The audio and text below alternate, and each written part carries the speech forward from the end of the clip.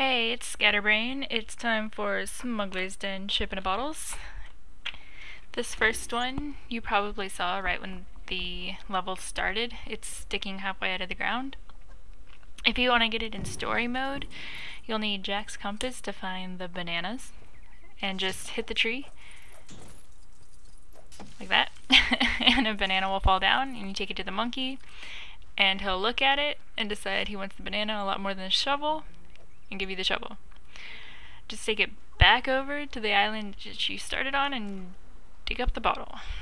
But if you do it on free play, you can use the dog, which would be easier than going all the way over there and messing with the monkey. Yep. Yay, there it is. First bottle. Over here you'll have to dig up the other pieces, and you have to do this on a free play because you're going to need Marty to go in there, or the dog. Once you put the sandcastle together, he'll come out up here and there's just a bottle on the top of the rocks, which is random. Let's see. Next is out here after it turns back into day, after you looked at Norrington through the telescope. You climb up this tree near the hatch before you go back into the cave and it's just sitting at the top. You can do that one on story mode for sure. This one you have to have Marty for to blow up the shiny silver thing. Be very careful when you're going up this so you don't fall off.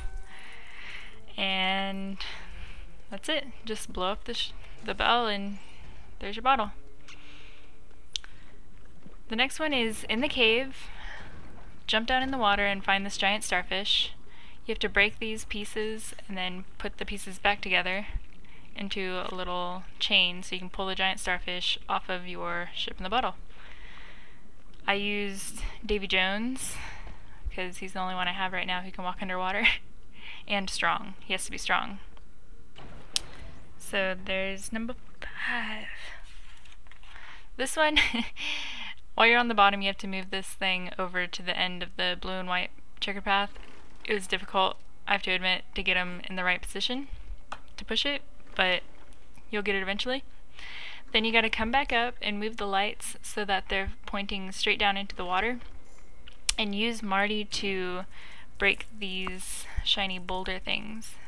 Then switch back to Davy Jones, hop in the water, and move this other light so that the light is shining on the purple tentacles. That'll scare them away and reveal your ship in the bottle. Here, you're on the left side after you go over the plank. Pick one of the Flying Dutchman guys, walk through the green thing, and you show up over there with a ship in the bottle.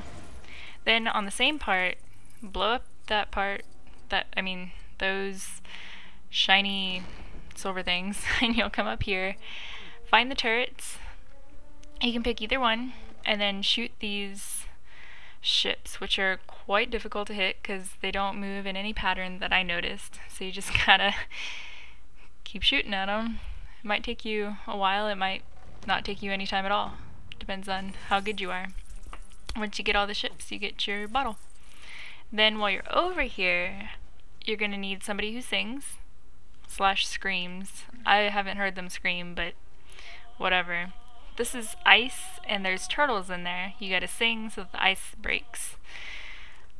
It takes a little while. You have to sing for a while to get these things to break.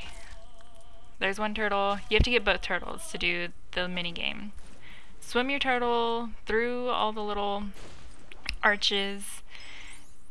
The turtle, luckily, is much easier to drive than the little boats that you have to go around in sometimes, which I'm horrible at driving.